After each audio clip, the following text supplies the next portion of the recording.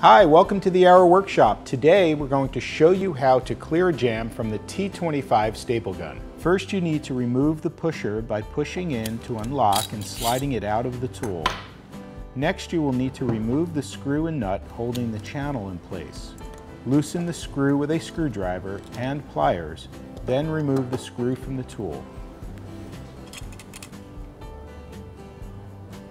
Pull down the entire channel. Then clear the jam with a screwdriver.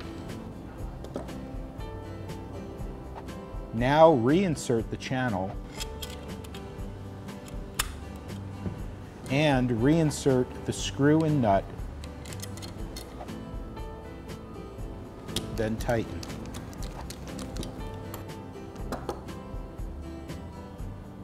Insert a full strip of staples onto the guide rail, sliding them all the way to the front of the tool.